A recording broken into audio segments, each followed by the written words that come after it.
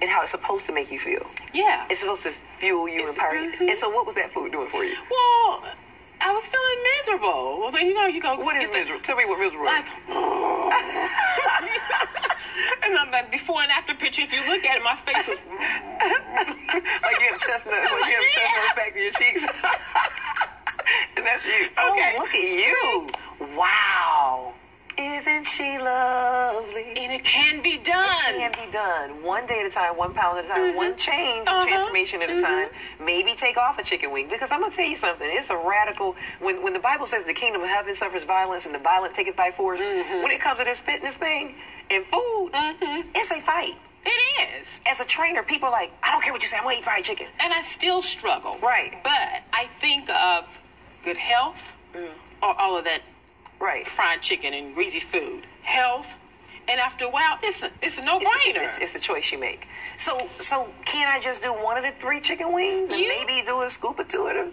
Unless I'm addicted, then it's just opening up a pathway. You know what? I just don't even go there. You don't even go there because it's not even worth it. It's not even worth it. It's going to trigger and open back up a door. So I'm pretty much a vegan.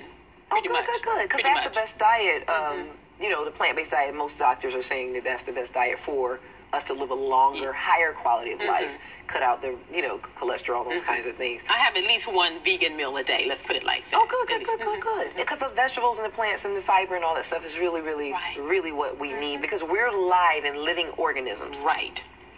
We should eat live foods, things that got here through photosynthesis. And so when we eat dead meat, we're eating a secondary life source instead of a primary life source. Now you're sounding like my husband. Because my husband's like, you're going to eat this chicken. You're going to eat that dead chicken. I say, honey, do you have to put it like that? And most of the time we don't know when it died. I mean, for all we know, it could have died 3 years ago. But fresh fruits and vegetables, you'll know how long they've been around. And so I think it's just that perspective and, kind of opening your eyes and saying, okay, let me just kind of think about what it is that's going on. Right. Because, again, we're in a culture of fast food, regular food. It doesn't matter.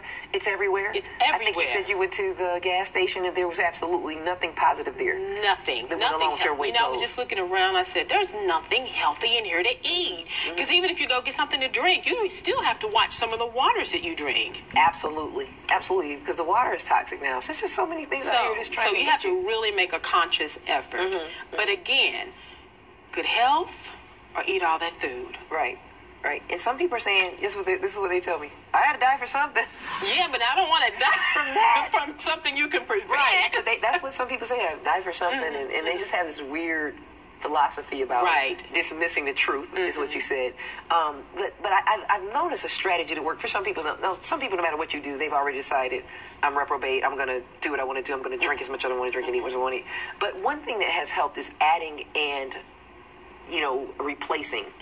So instead of taking away the fries, there's a prerequisite to the fries. Having an apple, an orange, a fruit, something that's actually healthy. And I think the more we crowd out our stomachs, because if you could picture a stomach as being a bowl, meats and oils only fill the stomach up a very minimum amount, which means you're still hungry, whereas fruits and vegetables crowd with the water in them and the fiber and the nutrients in them, so they'll crowd with the less calories and virtually no fat unless you actually put it on there. And so that's one of the strategies that we use a lot, is to add the good stuff to the diet, because they won't, most people are going to fight you. I would say even 7 out of 10 people are going to say, I'm just not going to give up, fried chicken. But you know what, though? Once you give up that food, and if you start really eating healthy, after about a couple weeks or so, and you try, you say, oh, my goodness, I want a burger, I want a fish. And you buy it, you say, oh, it's not even worth it, because it doesn't taste as good as it. And it makes you feel like what else does it make you feel again? Like, that's disgusting, like you're going to just blow up. And you need a nap. Because your body's not accustomed to that being in your digestive tract. And so, but again, getting people to that point to where they try it after they've been off of it. Just going to that point of, let me just do a 7-day challenge. I'm not going to eat fried chicken. I can eat chicken, but not fried. Or let me not eating candy bars. Whatever the thing is. People love French fries, chips, or whatever. But just getting them past that point of, I can't, I won't, and I'm not going to, is important. And I think that everybody should should try it. You're worth it. Like, your body's worth it. Your future's worth it. Your mind's worth it. Right. We are the most valuable commodity. Our homes can be replaced. Our cars can be replaced. Even our careers and jobs can be replaced. But we cannot. Because this is it. This is it. This is it. And you want to take care of it. We should take care of it. Because God wants us healthy. Right. Because he wants to do a work in us. He wants to use us as temples and tools. Right. And how effective of a tool am I if I'm dull? I mean, how can I get up and minister? I'm going to run out of energy in 5 or 10 minutes. And I use that when I go to groups and I speak, and I'm going in, I kind of just come in and I kind of put my hand on my hips and I say, well, y'all, I'm just not feeling it today. And I say, now, how would you guys feel if that's the way I came? Right. And to present, I'm supposed to be here to motivate you and inspire you, but I'm barely making it. How is that possible? Because now I'm motivating and inspiring you by title only and not by practicing what I preach. Right. You see? And preaching only those things which I've actually mastered. And so I say, because there's a lot of people who are leaders, teachers who have to teach students, and so you have to take care of yourself if you're going to be a leader. And a leader is anybody who is responsible for somebody else. In your household, you're a leader. Right. You have to take care of yourself in order to be an effective leader. Because I'm not effective if I can barely get my breath together to even speak, and I barely feel like it. Yeah, because, I mean, like if you, fitness and you were a little out of shape or whatever, and I said, well, how can she help me?